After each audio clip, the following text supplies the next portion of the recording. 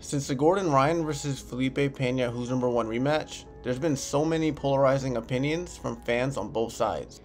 Pena was stout, Pena showed Gordon isn't invincible, the match was boring, and then this comment I thought was pretty funny. But drama aside, I personally found this match to be really entertaining. I mean, if you somehow managed to not fall asleep on that late Sunday night, you notice that there was a lot of high level technique on display from two of the best grapplers in the world for us to witness. You may have also noticed something really strange and bizarre.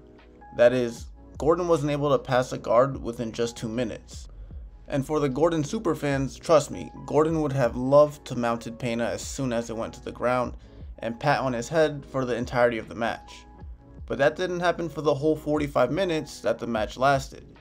And that stood out to me more than anything. What Pena was doing was obviously very effective to nullify Gordon's passing. And not only did he prevent himself from being passed, but Pena was able to repeatedly wrestle up and get back on his feet.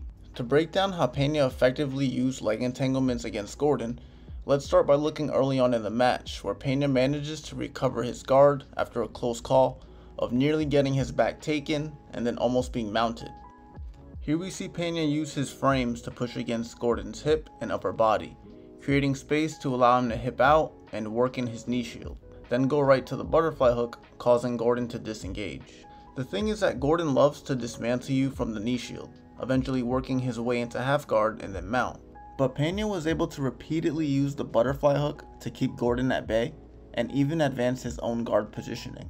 Picking up at this next sequence where Gordon re-engages, we see he attempts to high step out of Pena's guard and then lower his base, but Pena gets his butterfly hook in, using his arms to underhook and pivoting off his foot to scoot his hips under Gordon and enter single leg X, then sucking his left leg in and throwing it across to lock the figure 4, lastly elevating his hips to bring the leg across to enter 50-50. As Gordon frees his knee line, Pena looks to control and underhook his free leg while entering the inside bear trap.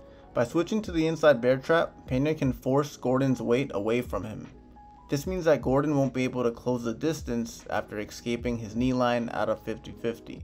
And it also allows Pena to attack the other leg, just as Pena does here by releasing the bear trap and transitioning through X guard to switch sides. As Gordon goes to high step his leg out, Pena lassos his leg just as you would spider lasso in the gi. By doing so, he not only affects Gordon's base, but he maintains the leg entanglement and is able to pull Gordon's leg across and back into 50-50. Felipe then threatens the back by undoing his figure 4 and weaving his leg through and under Gordon's backside, forcing Gordon to sit to defend. With Gordon's weight all the way back, Felipe pulls his leg out to wrestle up. Just in this first sequence, we pretty much saw the strategy Felipe would use throughout the entire match. So as we saw, it went like this. Felipe got his butterfly hook in, got under Gordon to enter X guard, transitioned to 50-50. As Gordon escaped his knee line, Felipe used the bear trap to then grab Gordon's other leg and switch back to X guard, then lassoing his leg before going back to 50-50 and threatening the back take to prompt Gordon to sit back and defend before wrestling up.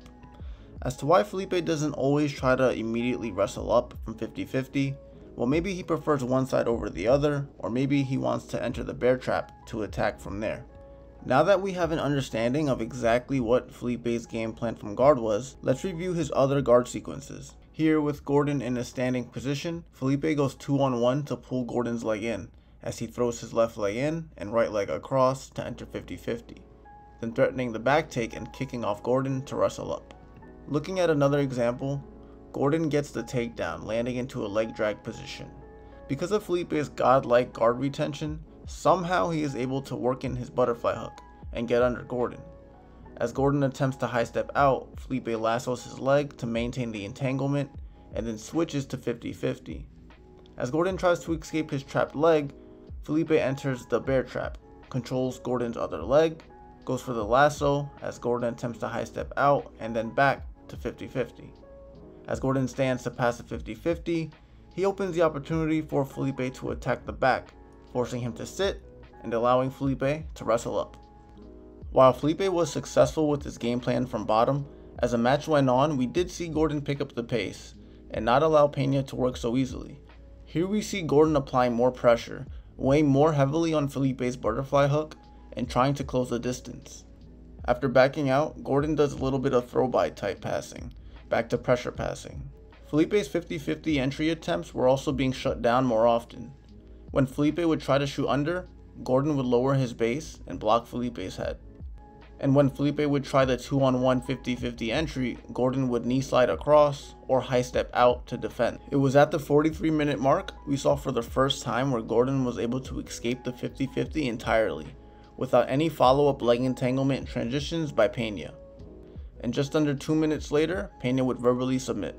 Although Pena quit at the end, we saw how his leg entanglement strategy proved to be effective for nearly 45 minutes. Going into this rematch with Gordon, many of us had counted him out and assumed Gordon to be this invincible train that would run through Pena just as he had done to many others. But Pena proved me and a lot of people wrong. Even through the loss of one of his close friends in Leandro Lo, he stood to the challenge, and for that he has my utmost respect. There's a good chance that the two might meet again in the plus 99 kilogram bracket at the 2022 ADCC Championships going down in about 3 weeks from now. And that'll be really interesting since the rule set has a time limit. I really hope you enjoyed this video and that you got some value from it. Please like, comment, and subscribe if you'd like to see more. And also follow me at DeepDiveJJ on TikTok, Instagram, Twitter, and Facebook. Take care.